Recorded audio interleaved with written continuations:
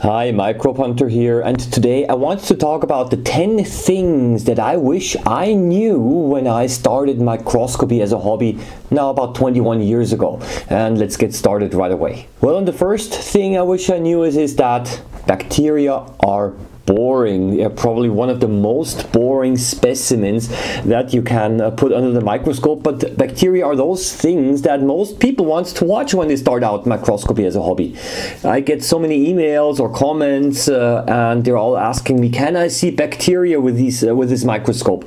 And well, I have to say, well, most likely yes. If it's a reasonably decent microscope, you can see bacteria, but why do you want to? Honestly, there are a million times more interesting and easier to observe specimens around.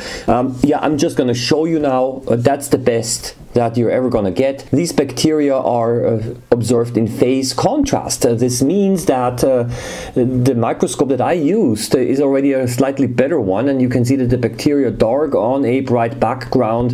That's because phase contrast microscopy changes transparent objects into brightness. It's a little bit expensive, but this is as good as it's gonna get. And many people simply want to see bacteria. I think also because they do not know that there are so many other interesting specimens to observe. Well, this leads us directly into the second point that I want to make. There are many interesting specimens to look at that can be seen even in low magnification. You do not need a high magnification of 1000 times. And some people want to even go even higher, 2000, 3000 times magnification. Well, honestly, microscopes, they stop at around 1000 times because we have reached the limit of resolution at that magnification. But honestly, you don't even need that. Many pond life specimens can be easily observed using a total magnification of 100 times or 200 times. I myself rarely even use anything higher than that when I observe pond life. 400 times magnification is then useful if you want to look into the individual cells.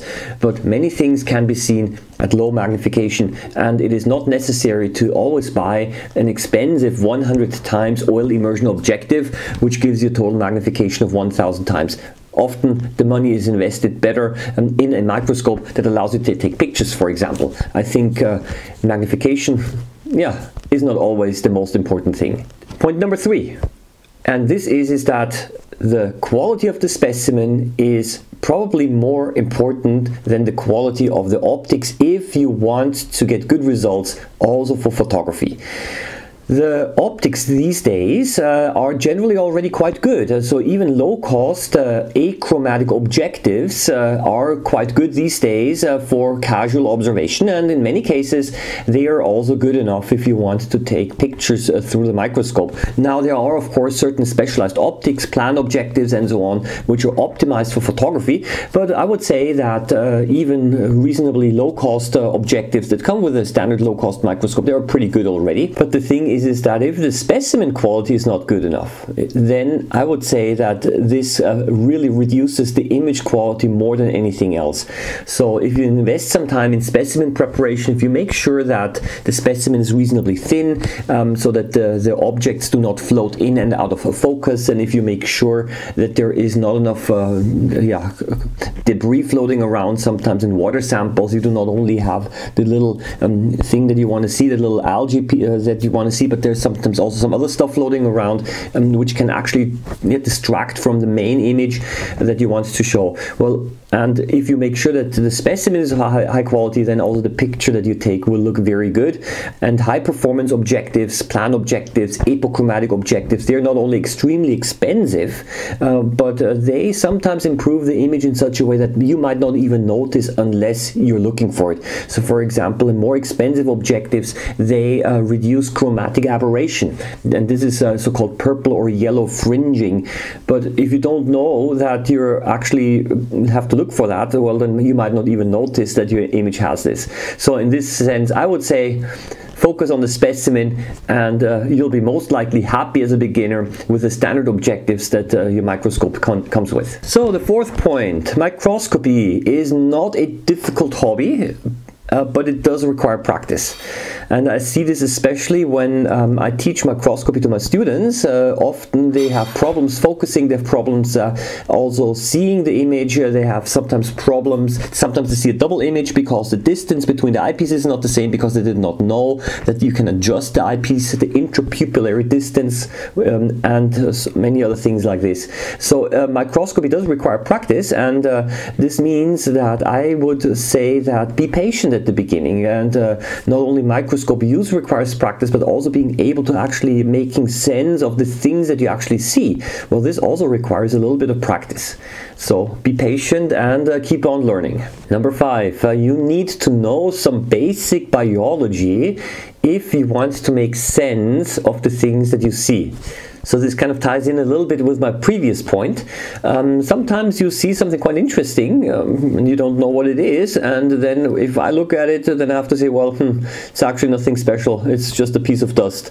But in order to actually know what is important and what's not so important, especially when you use compound microscopes, which can give you a very abstract image, sometimes you benefit a lot if you read up a little bit on the biology, so that you can understand better of what you're actually seeing. And also if you have children that you want to introduce by microscopy to, it's easy to put things under the microscope, but actually what does it mean? Okay, and then the first question that they ask is, are these bacteria? No, it's not, it's just a piece of dust. Okay, so but if you don't know what it is, then it can be a little bit confusing sometimes. So buy yourself some literature and read up on the things, and I think that this might also greatly enhance the interest of this hobby. Number 6 is the so-called 80-20 rule, or the law of diminishing returns. And what it means is the following: I wish I knew that already very low-cost microscopes can produce very good results,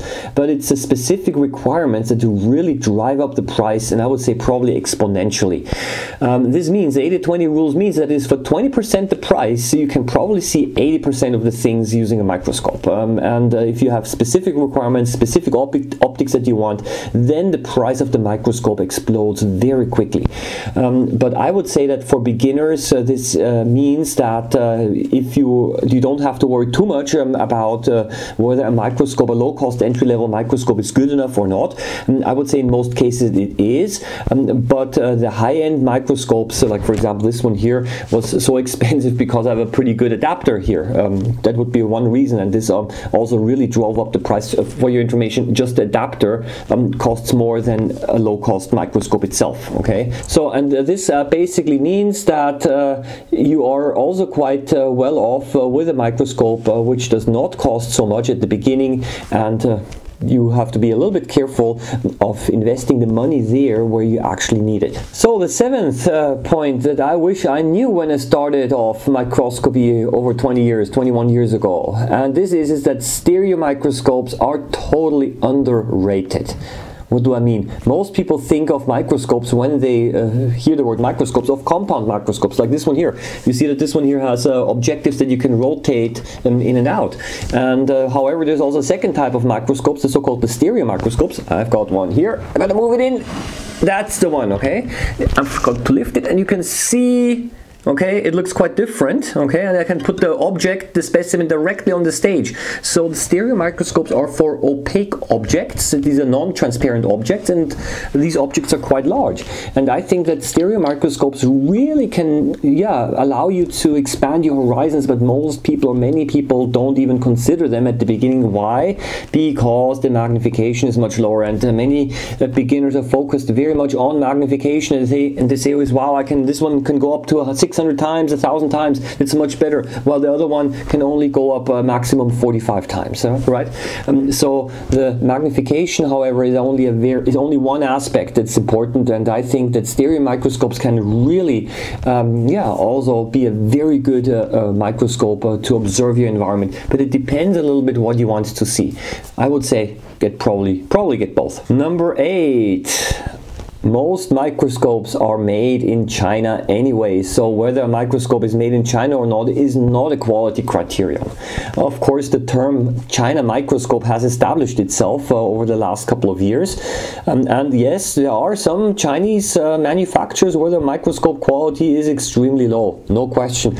But if the microscopes are made for export and if they are rebranded then by a company, then you can assume that the quality is going to be quite okay, because the company then takes care that the quality, that the microscope fulfills minimum quality standards, that is.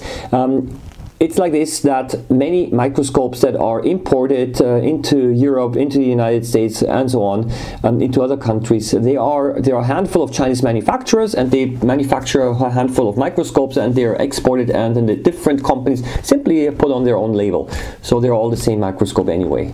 Really, it's that simple, and even very expensive brand microscope manufacturers sometimes, yeah, they produce microscopes in China because the labor costs are simply much lower, but they will actually make sure that the quality is sufficiently high. In summary, where a microscope is made is, I would say, pretty much irrelevant.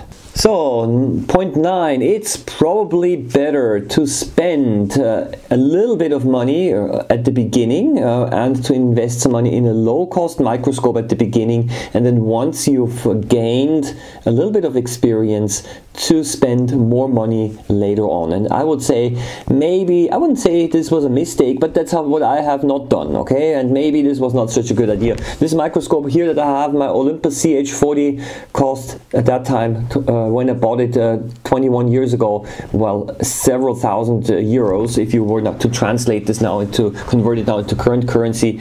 And honestly, this is really expensive. Nowadays you can get microscopes for several hundred euros that can do pretty much the same thing. So I would probably, if I were to start up microscopy and if I want to really take it serious and I want to have a really good microscope, then I would say still buy yourself a low-cost entry microscope first until you've kind of learned the first steps in microscopy, and then you'll actually know much better which type of microscopes you want to buy later on and into which direction you want to go. And then you can actually decide later on if you want to buy yourself specialized expensive objectives for photography or not. All these things you can push on up for later, because you simply have more experience than at the beginning, having tried the first steps with a low-cost microscope. So that is simply also one of the advices. So, and now what is the 10th point? I wish that I knew that microscopy is such a cool hobby, then I would have probably started it much earlier. I have to be very honest with you that at the beginning I did not know, even though I studied biology at university, I did not know there are so many things that you can observe. One of the reasons was probably also because at that time, over 20 years ago, there was not so much literature available, and the internet also was not around yet. So this means that I was a little bit limited concerning information, and this was one of the reasons why that time, I just looked at the standard objects, I put onion cells under the microscope, and that's pretty much it. But nowadays, with so much more experience that I have and with so much more information available, I'm realizing now how wide the things are that you can actually observe. And in order to broaden the specimens that I can observe even more, I bought myself a stereo microscope. That's another thing, so I'm doubling or tripling even the objects now that I can observe. But microscopy really is a very good hobby, also for places where the weather is not always nice, like here, for example, in Europe, in Central Europe, it's often very foggy and cloudy, and therefore I cannot do amateur astronomy, which I also used to do many years ago, and that's why I've picked up microscopy as a hobby, one of the few science hobbies that I know of. And please do subscribe to the channel, and yes, I also have a second channel where I'm putting things under the microscope. Also have a visit there, and also visit the microscopy shop that I have. I wish you all the best, happy microbe hunting, and see you around next time. Bye bye.